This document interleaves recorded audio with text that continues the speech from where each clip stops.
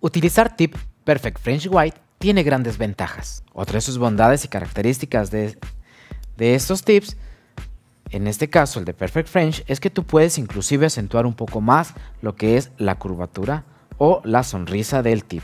Por ejemplo, utilizando la técnica de 45 grados, este mismo plástico o este tip resistirá el limado perfectamente bien, siempre y cuando sea con los limas o los abrasivos de Organic Nails. Voy a utilizar la lima 150 en esta posición y colocando el tip de esta manera para empezar a limar la parte central, acentuando más lo que es el área de la sonrisa, cuidando siempre no llegar a sobrepasar lo que es la línea de la pestaña. Para trabajos de salón, French, que son muy comunes y clásicos, esta es una muy buena opción. Una vez que tengo ya realizado el limado en el tip, siempre recuerda limpiar perfectamente bien la superficie de la uña donde vayas a colocarlo. Aplicamos resina de Organic Nails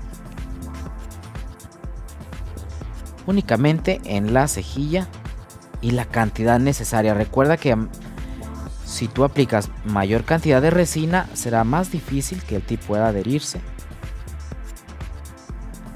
a la uña. Colocamos únicamente lo necesario, el tip entre el dedo índice y el dedo pulgar. Colocamos el tip y levantamos, presionando firmemente hasta que quede completamente adherido a la uña natural. Recuerda que puedes apoyarte con las pinzas Magic Wand para poder presionar lo que son las anclas de tensión y así quede perfectamente adherido.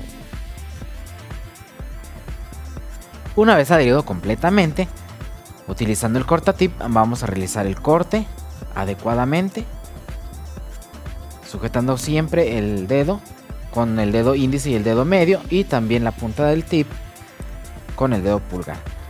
Organic Nails siempre te recomienda que en el corte del tip o el tamaño sobre todo del tip Perfect French White siempre sea al tamaño muy adecuado para esta técnica. Sobre todo nunca debe sobrepasar la medida de lo que es el área de la almendra o el tamaño de lo que es el área de la almendra.